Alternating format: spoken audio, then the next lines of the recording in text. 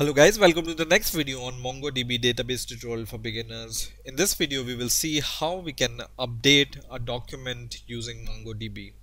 So let's get started. First of all, we are going to switch to the same database as we have used in the last video, which is school. So just write school, use school and execute it, and now we are switched to school database. Now first of all, let's list all the documents so we know what are the documents present. So just write db.student, which is a collection dot find, and then give this brackets here and execute it, and these are the documents we have.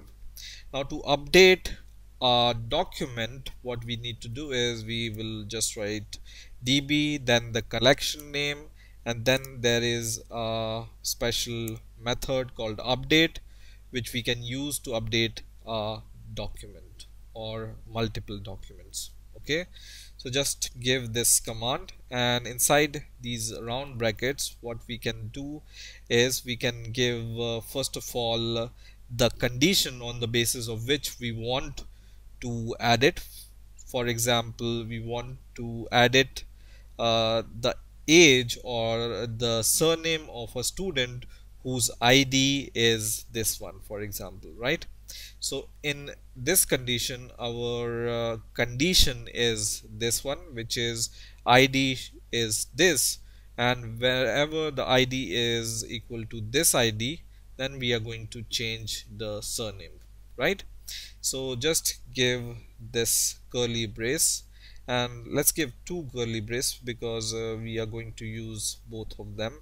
And in the first curly brace, you just need to give your condition. For example, ID is equal to this ID, right? So we will give this, and in the second curly braces we will just give the value we want to set, right? But this takes a special parameter called $set. So this will tell, or this will tell the MongoDB to set this value, right? And then give colon, and once again curly brace, and then the value which we want to set. So for example, we want to set the surname here, right? So let's set this surname, and instead of this surname we want some other surname, for example some other surname, right? And then just execute this command, just select all this command and execute it, and you can see one modified. Okay, and once again we can give db.students.find, and this is not version but students, and execute it, and you can see the surname is changed here, right?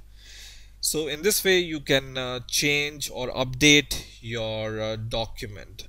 The second way to update a document, for example, you want to update multiple document based on some condition. So how to do it? So we will edit the same command, or let's copy this command and paste it once again here.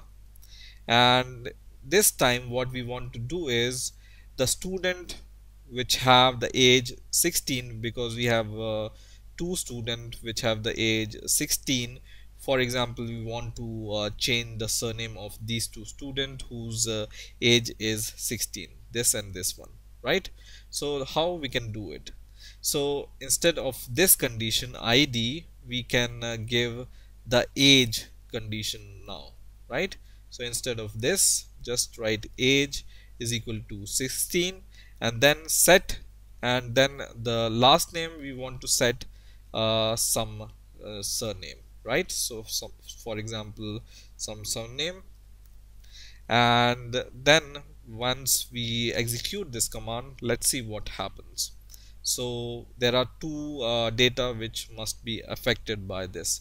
So let's execute this, and this time it says modified is equal to 1, but we were expecting the two values to be affected by our command. And the reason for this is the update command, when you execute it, something like this is going to just update the first document which it finds satisfying this condition. So let's first of all list our documents once again, and let's see what happened. So in here you can see one of the document, which is the first document, it's updated, but the second document is not updated, right?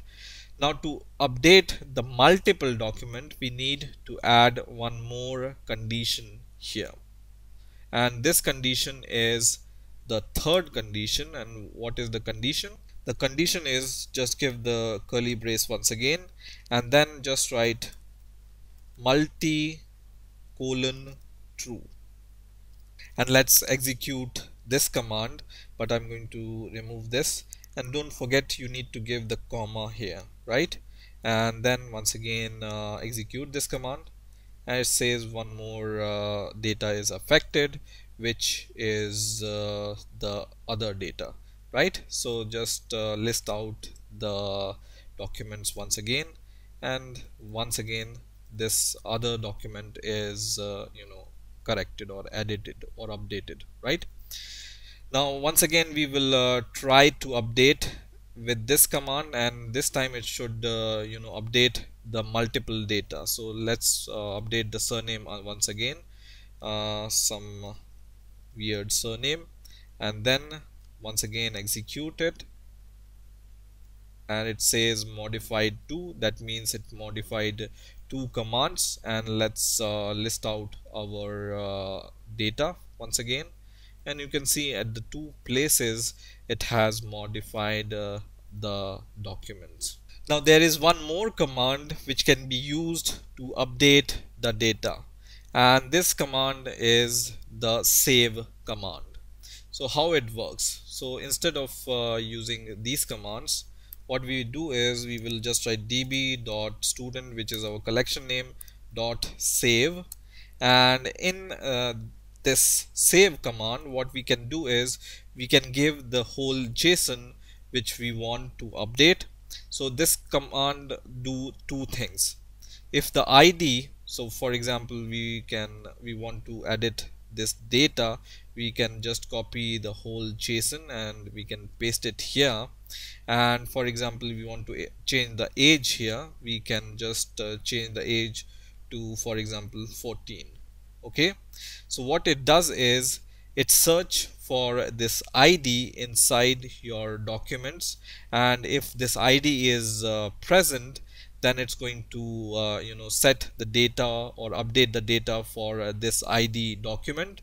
Or otherwise, if this ID is not found, it's going to create a new document with the new ID and the new data, right? So let's execute this command and let's see what happens. And it says one document modified, and let's list out our documents once again, and you can see the age is changed. Now let's change the ID a little bit. So for example, instead of we have until 9E, so let's give 9F. Okay, and the student name is Tom, for example, and some surname, and the age is, for example, 16 or let's say 17.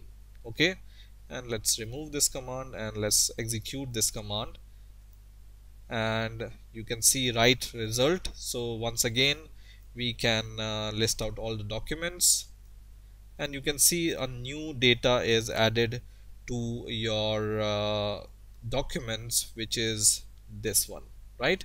So this works in two ways, one for inserting the data and other for updating the data.